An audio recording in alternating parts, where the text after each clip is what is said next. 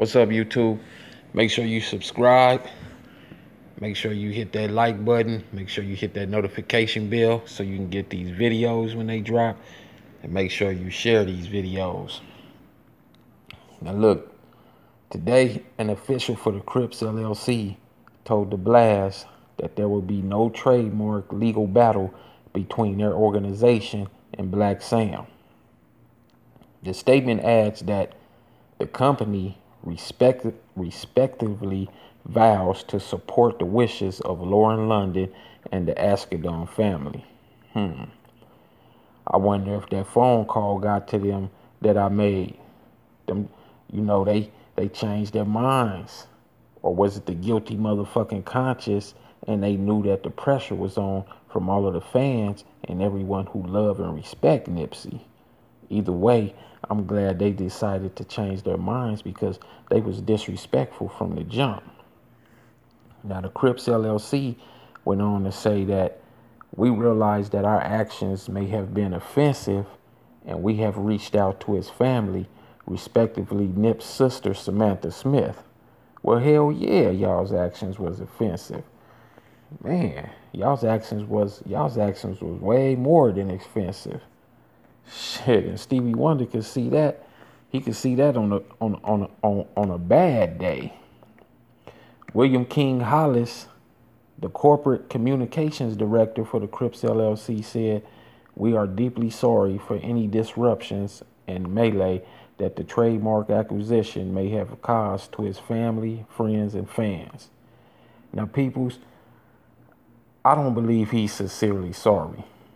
I don't believe his apology is all that sincere. I know that his ass is upset that he knew they wouldn't be able to capitalize off of the Marathon Continue slogan and the pressure was on their asses. I definitely wasn't going to stop kicking. I wasn't going to stop kicking at their ass and put the pressure on, as well as all the Nips fans too. Fuck that. I was going to keep mashing.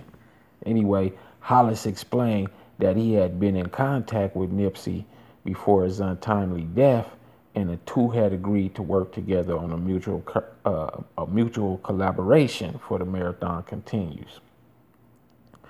You can make your mouth, look, check this out.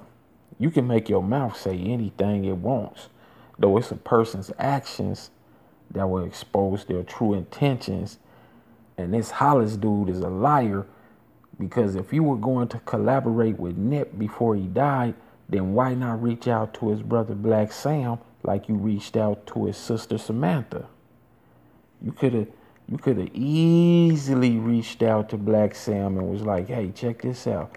Me and your brother was going to collaborate and we was going to, do some business with the Marathon Continues, and I was just wondering if everything would be all right if I used the trademark, or y'all can still have the trademark or whatever, and we do whatever." But I already know he was lying, and that was bullshit, because for one, Blacc Sam would have known if they was going to do business, if him and Nip would have even had business. And for two, like I said, he would have reached out to him. He wouldn't even went the route he went, the foul route. Shit.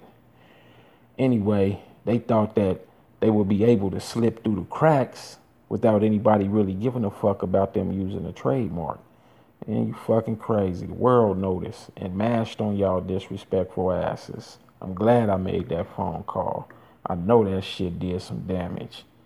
He also stated that there was no malice when applying for the trademark, and adds that currently there are no members in the LLC who are members of Nipsey's crew or the Rolling 60 Crips.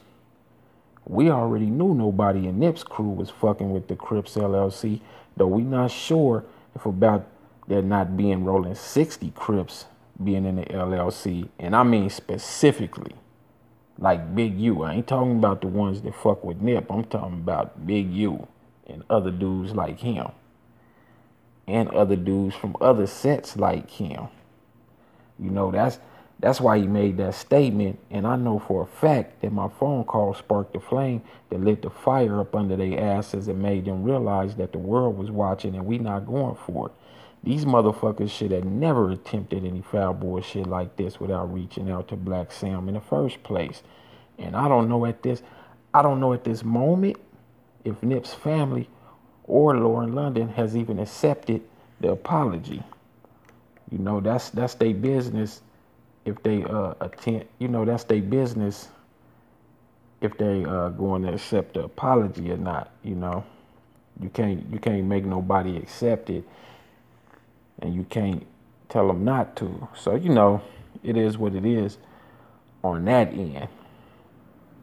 Now, the CRIPS LLC organization is prepared to turn over the trademark to Nipsey's family, although because it has not been fully processed, they can probably file to abandon their own application and let Blacc Sam's application go through, which I believe that's probably, you know, that's the only thing that's going to happen. That's the most logical thing that could happen anyway.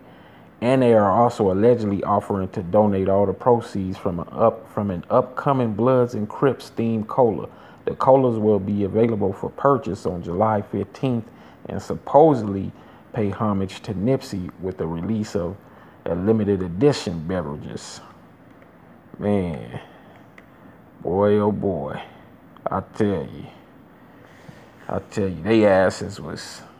You hear this shit? They asses was ready to make a lot of money until the fans stepped in. They had this shit all mapped out, all planned out. And proceeds will be donated to Time Done, which raises awareness around the legal barriers that people living with convictions face. And this was allegedly endorsed by Nipsey.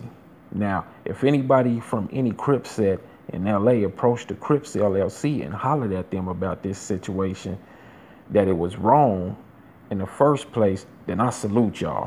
I salute anybody who mashed on them like I did. I salute you. I'm just excited and happy that they won't be able to be using the trademark and it stays with its rightful owners. And this is a victory for Nip's children and family. And with that said, the marathon will surely continue, and it's right on schedule.